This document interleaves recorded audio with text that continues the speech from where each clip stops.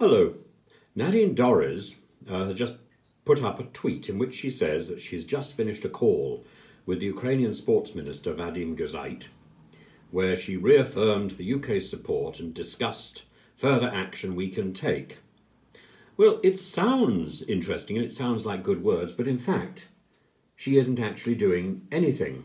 We won't allow Putin to use sport. Well, individual governing bodies have been banning Russian teams really since the Ukraine conflict began. So what exactly is she going to do in addition? I don't see that she can do anything or has done anything. This has one purpose. She says we won't allow Putin to use sport to legitimize his regime and we'll do all we can to stand by our friends in Ukraine.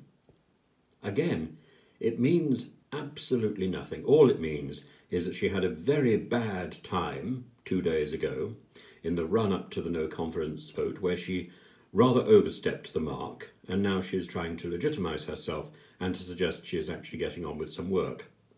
I don't see her getting on with anything. It's only a matter of time, I hope, before she also throws in the towel and resigns.